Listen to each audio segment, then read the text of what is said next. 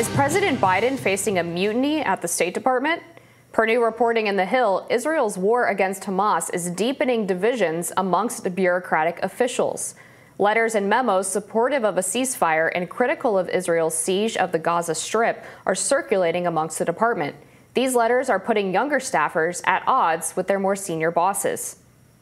This comes as thousands of Gazans began departing the northern part of the Strip during yesterday's 4-hour humanitarian pause. Joining us now to weigh in on what's going on in Biden's State Department is The Hill's very own Laura Kelly. Thank you for being with us, Laura. Thank you for having me. So you've been reporting on a lot of the discontent within the State Department. It sounds like from the call The Hill had with Josh Paul, who left on October 18th, there's a division, but some consensus among the younger staff, whether it's because the current administration's actions in the Middle East in support of Israel is jeopardizing the United States' relationship with a lot of Middle Eastern countries and their global standing. And there's also discontent around the treatment of Palestinians and civilians in Gaza. Do you think the 4-hour pause, the daily 4-hour humanitarian pause, will change any of this? I think it will depend on what's actually achieved in the 4-hour humanitarian pause and the length of the war in general. It's unclear at this moment how the 4-hour pause is actually working. We see a lot of images and we hear a lot of testimony from people in the Gaza Strip of the real hardship that this is for them. I mean, you see them walking down these dusty roads. I saw images of, a woman being kind of dragged in a chair because they didn't have any other way to move her. People kind of struggling with wheelchairs.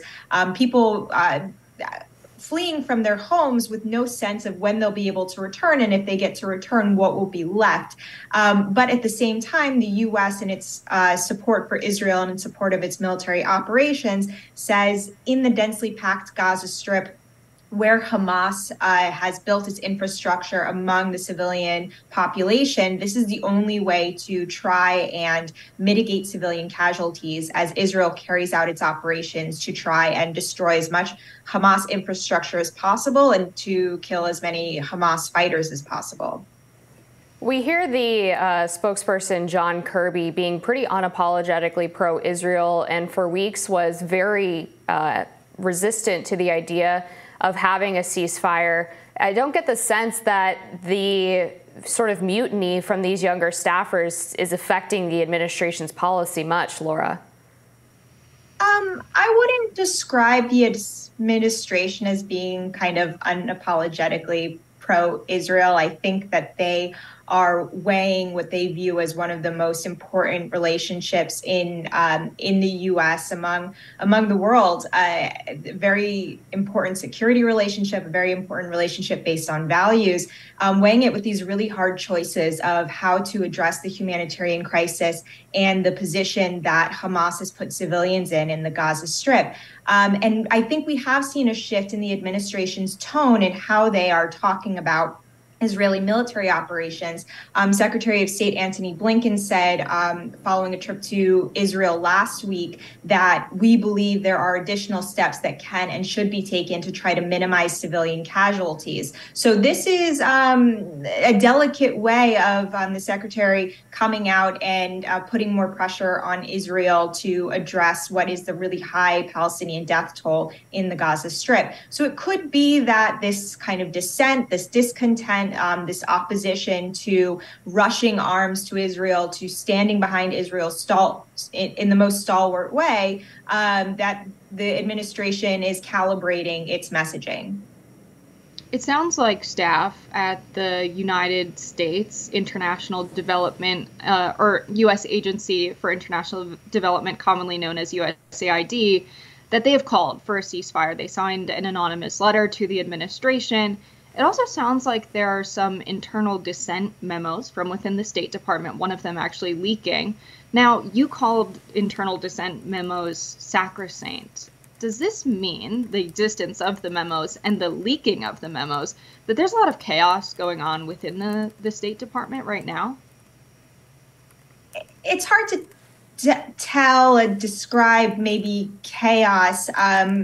we have seen specific instances where dissent cables have leaked, and Afghanistan in particular, there was the dissent cable of staff raising alarm to the Biden administration that their public comments about the security of the Afghan government in Kabul was, and the Taliban's push to overtake the capital city was moving at a much faster pace than what the administration was acknowledging. And what people with State Department officials, former State Department officials say is that it's really counterproductive to leak these kind of memos because it contributes to politicization of policy disagreements within the State Department. So I think the people who are deciding to share these memos with the press have made a decision that they feel their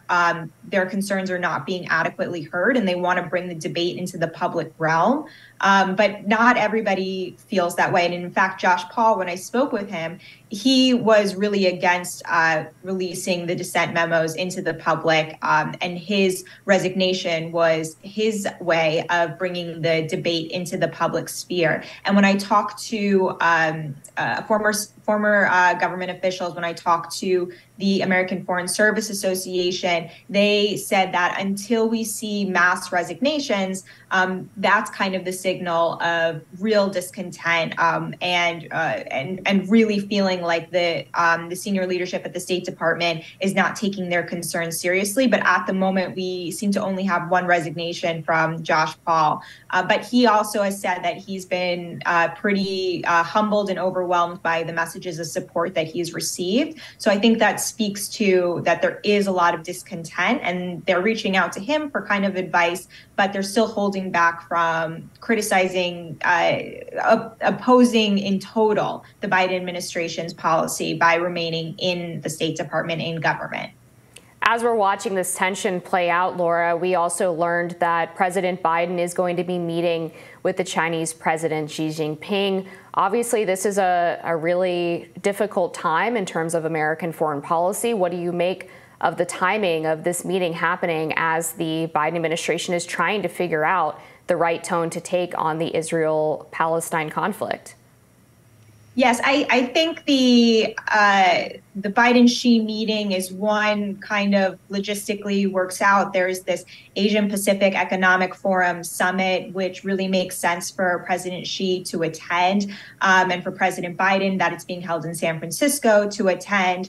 The president has kind of a home court advantage, but at the same time, he's not inviting Xi to Washington to kind of say that everything in the relationship is okay. But the Biden administration, and coming from the former Trump administration, U.S. policy has really kind of tried to shift and focus on the competition with China, managing the conflict with China, and recognizing that China is a major player on the global stage that can have an impact. And all of these conflicts, including Israel's war with Hamas, and of course, Russia's war in Ukraine. And senior administration officials speaking with reporters last night brought up how President Biden is going to raise with Chinese President Xi about China's close relations with Iran. And the administration, as part of their focus and support for Israel in the Middle East, is really trying to prevent a wider conflict from occurring with Iran. And they hope to have a conversation with Xi about what influence he can exercise to warn Iran from taking any action that might escalate tensions.